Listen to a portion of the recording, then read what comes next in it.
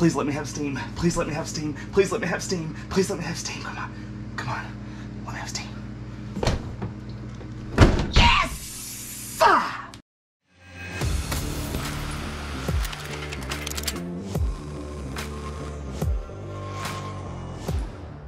What's up, guys? Welcome back to another video. Hope you liked that intro.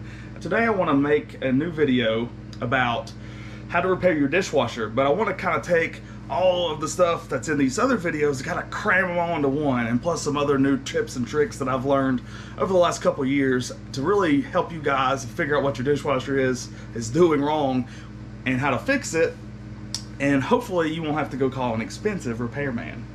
But before we get started, there's something that I'd like to share. So, as you've noticed, if you've been a subscriber of mine for a while, you've noticed that I haven't uploaded any videos in quite some time. And I've had a lot of personal stuff going on in my life, and not all of it I really want to share. But if you know, I am now divorced. That was a 2-year-long process for me. And it's definitely not the best of times. And I don't know if anybody out there that's watching this video is going through something like that, but it's hard. And whether you like the situation, you don't like the situation, splitting up's hard, and especially if there's kids involved.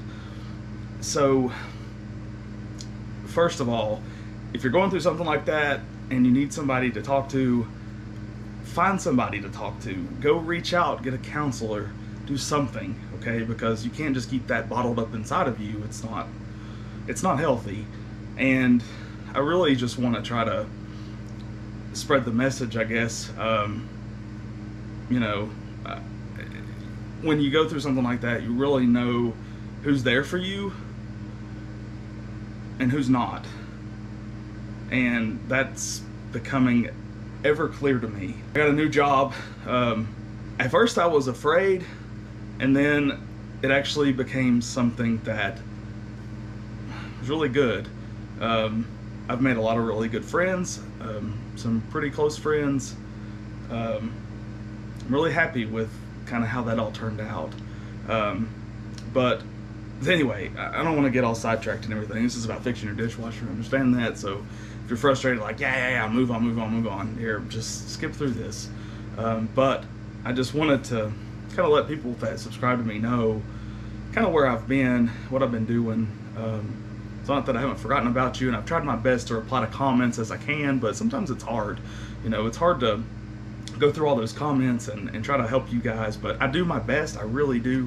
I try to help as many people as I possibly can, but sometimes it's just it's too much on top of my job and kids and working, and I already said that. But you know, just on top of everything else, plus the personal stuff going on in my life. But probably the most important thing that I wanted to get across to you guys right now before we start this, and again, feel free to skip through, but one thing that I've learned over the last 2 years is that if you ever get a chance to do something, you do it. Don't hold back. Do it, and do it with 100% of you, because you might look at it down a few years down the road and you might regret not chasing a dream of yours. You might regret not giving something your all. And by, it's, I know, a matrix, but you have to do you, as someone that I was pretty close to once said. You gotta do you. You do you. And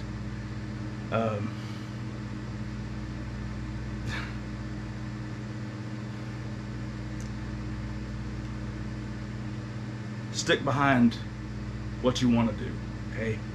And don't let anybody tell you different, because you might regret it one day. You might really regret it one day, and it might haunt you. Okay, all right, back to the video. Anyway, the point of that was chase your dreams, don't look back, okay? Chase them with all of your might, all of your vigor, all of your everything, and don't look back. Don't let anybody hold you back. Don't let anything, anybody, anything hold you back from doing what you want to do, because you've only got one life to live, okay? And you should be happy. You should really be happy.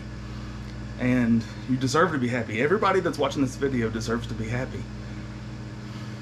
Okay? And you deserve the very best. And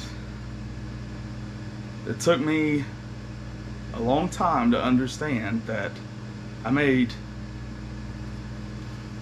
should have chased my dreams when I had an opportunity to.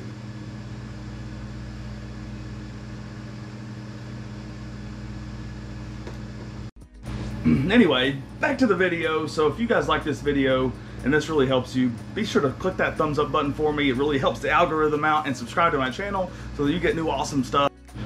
Alright, so I'm going to break these down just like I did in the other video, but here's what you should be doing. So if your dishwasher is not heating your dishes, and heating the water, and cleaning your dishes, what do I mean? If your dishwasher is not heating the water and steaming, as you can see mine is. So most of these are for a GE dishwasher, but some of the principles apply to other dishwashers. So first things first, on a GE dishwasher, or really any dishwasher, before you start a load of dishes, make sure that you're loading them properly, okay? And to load them properly, every dishwasher is different. So what you'll need to do is go through your owner's manual that comes with your dishwasher, or look up your model number, search it online, and then it'll have proper dish placement, okay? So I get a lot of people saying, my dishes aren't coming out clean, it's steaming, but they're still not coming out clean. I get soap left in my dispenser. 9 times out of 10, the soap left in the dispenser is either what kind of soap that you're using, or there's actually a dish stuck up against the little pop thing that opens up, and or the pop thing, the dispenser, the detergent dispenser. So whenever it pops open, there's a dish that kind of holds it in place, or there's a dish blocking the flow of water to that. So you want to check that. And most of the time at the bottom, you just want plates, at least in the front row closest to the door, so that way when the water shoots through, it actually has a clear shot straight through. So if you're putting like big pots and pans and stuff in there, the bottom and then the top really has a hard time getting to that soap dispenser, okay? So that's first, right? If your dishes aren't getting clean. Before you start any load, right, run your hot water and at your sink, wherever you hook your dishwasher up to. So some people may have one of those that just float around in your kitchen. So wherever you roll your dishwasher to, or you know, it's hooked up to, run the hot water till it gets to maximum temperature, okay? You can use a thermal gun if you want to, but you know, 60 seconds, 30 seconds, whatever. Every house is different. Run it till it gets to hot water and then start your dishwasher. What that's going to do is prime the dishwasher for the hottest water that you have immediately. So there's no cold water, run hot water first, okay? That's pretty much just everyday maintenance and how to not really use your dishwasher, but you want to load your dishes properly, and before you run a load, you want to run the hot water first, okay? Second thing, if you've done that and you're still not getting dishes, this is going to sound silly, okay? But if you're still not getting dishes, if you're still not getting clean dishes and you don't have steam, fill your rinse aid up, okay? And a lot of people say that's crazy, but I can at least remember at least 4 to 5 people that have said, hey, I never thought it, and I thought that was stupid, and I thought that was crazy, but guess what, dude? It actually worked. So I don't see the point in not trying that. It's helped a few people, and people that were kind of, you know, hey man, I don't know if that's gonna work or not, but it helped them out. So give that a shot, okay? The second thing, if you got a GE dishwasher, you will have a flood switch, okay? In the kind of older models, like 5 years, and I'd say most of the people that are watching this video or these videos, they have a flood switch, okay? If filling your rinse aid doesn't work, that's the next thing that I would do, okay? 9.999 times out of 10 on all the comments. You can look down through the comments on my other videos. If you replace the flood switch, it's going to fix the issue. Time of this making of this video. If you need either of those, they're in the link. And actually anything that I post, if that helps your dishwasher, be it dishwasher cleaner tablets, rinse aid, a high quality dish detergent, the flood switch, or even the control panel. And we'll get to that in a minute. I'll link all that stuff down in the description below so it's easy to find for you guys. And any purchase that's made there does help the channel just a little bit.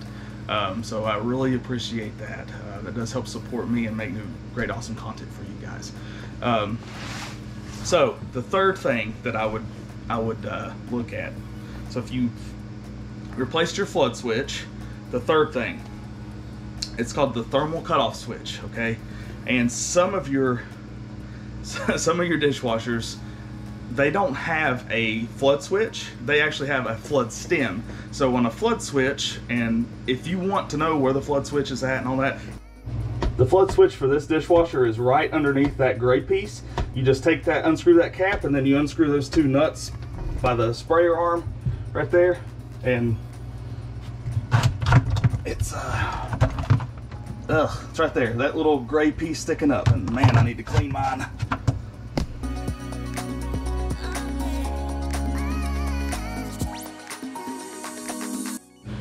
Alright, so the next thing is the thermal cutoff switch. So if you've replaced the flood switch, I would say check your thermal cutoff switch, okay?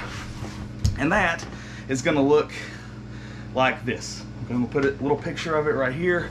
It's really hard to get to, so if you want me to make a video on that, I'd be happy to, but it's gonna require taking the dishwasher out. Unless you got really small arms, then you're gonna have to take the dishwasher out, okay? But basically what that is it's exactly what it sounds. It's the thermal cutoff switch. So if somehow your temperature limit is reached on your heating element, it's gonna trigger that. It's almost like a fuse, right? But it's just a little switch that's inside, okay? So on the back of your heating element, there's two wires, and on one of those wires, it leads to a thermal cutoff switch, and that will get tripped sometimes. So if it gets tripped, I would look for your heating element may be bad, maybe getting the wrong voltage. So if it was me, I'd probably check that, but I'd also probably replace the heating element whenever I was doing that, because obviously it tripped for a reason, and normally that's going to be the heating element. So the fourth thing, and I've actually never seen this ever work before, but if you've tried all the things above, it's the control board. Control board's going to be right underneath it. Normally it's on the, if you're looking at the dishwasher, it's on the right hand side, just up underneath. Kind of back up in there a little bit. You might be able to get to it without taking the dishwasher out, but you probably will have to take the dishwasher out and lean it up underneath, get to it that way. If you want to take the dishwasher out, my best recommendation, and again, this is really only for trained professionals, just to be on the safe side, so I'm not recommending this for you to do this.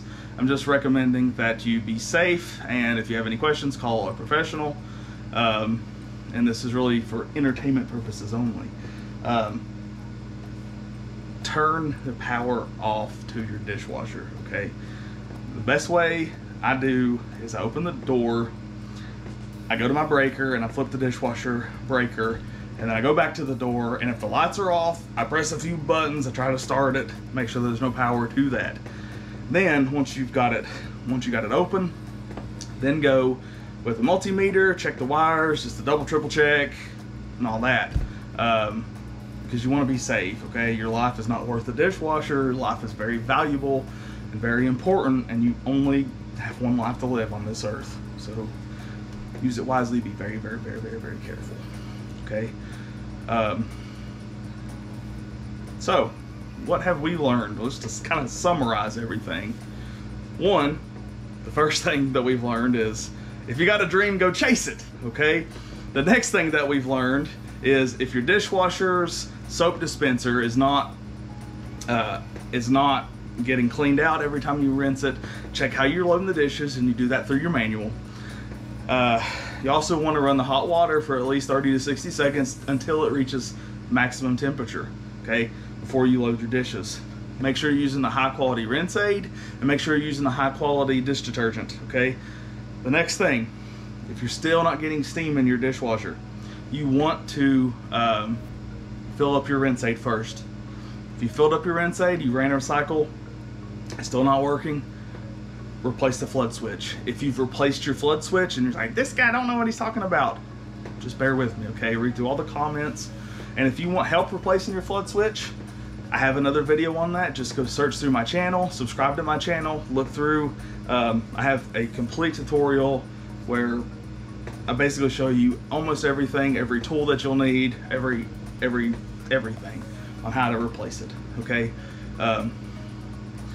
That's probably the best way to replace it.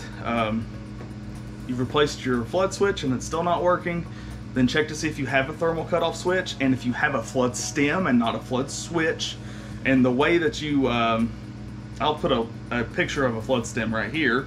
If you've checked your flood stem, okay, or you've checked where your flood switch would be and it's a flood stem, and it's just basically just like one little piece that comes up, and it just like, almost like those little cones that would fall into each other. That's what it kind of looks like to me. If you have one of those, then it's probably your thermal cutoff switch, okay, or your heating element. One of those two things is probably it. You don't have to replace your thermal cutoff switch unless you flipped it and it's still not working, in which case then I would suggest replacing it. If you've done all that and it's still not working, I would either call up a GE Pro to come out to your house to look and tell them everything that you've done so far, or I would replace your control board. And that's pretty easy. There's just a couple connectors on it and a couple screws. So it's nothing crazy, but you probably do have to take the dishwasher out. So if you come into that situation and you're not ready to do something like that, you may be better off just to call a professional. Have them come out to your house and do that for you. So anyway, I hope this video has helped somebody, whether it be mentally, spiritually,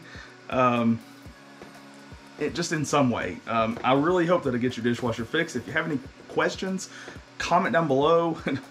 Comment anything, okay? I really appreciate each and every one of you. I love you guys. I'm thankful for your support. I'm thankful for the community that you guys have helped build. And I'm trying my hardest this year. I had a goal to try to reach 10,000 subscribers by the end of the year. I really hope that if you're so inclined to subscribe, that would help me so much. And leave me a comment down below. Like this video. Thank you so much. Have a blessed day.